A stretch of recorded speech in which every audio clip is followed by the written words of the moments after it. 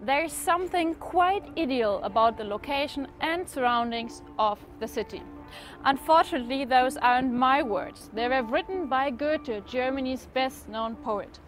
He was referring to Heidelberg in Baden-Württemberg. So let's see if the city casts its spell on me too.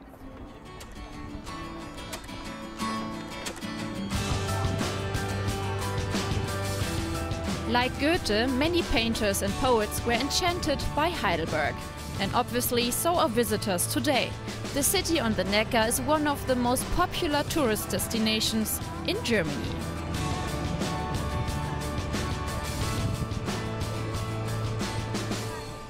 Thanks to my 360-degree camera, you can explore Heidelberg yourself.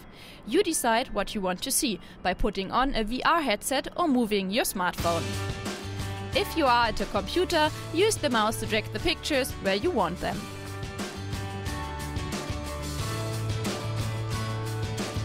For 5 centuries, the Prince-Electors of the Palatinate resided in Heidelberg Castle, until the French destroyed it in the 17th century.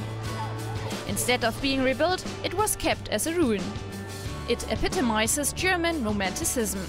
Every year, more than 1 million people visit the castle.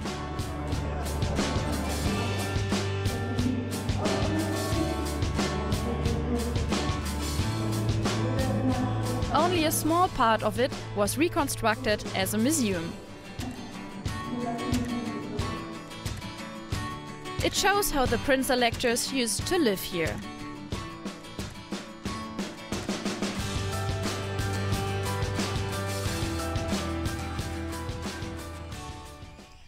In the castle garden, you can take a break from sightseeing and relax. In the 17th century, it was considered the 8th wonder of the world, with its grottos, exotic plants and mazes. Nowadays, it is laid out in the style of an English landscape garden. Heidelberg's old town lies at the foot of the castle. Here is the marketplace with the town hall and, on the opposite side, the Church of the Holy Spirit.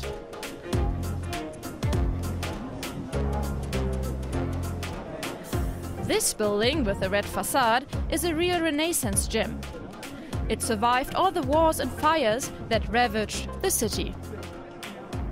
In addition to many small lanes, there's a large main street with a lot of shops and cafes. It's one of the longest and loveliest pedestrian precincts in Europe.